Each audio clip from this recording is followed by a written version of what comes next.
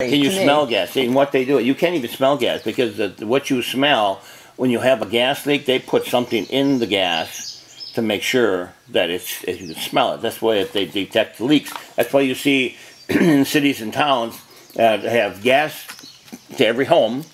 Okay.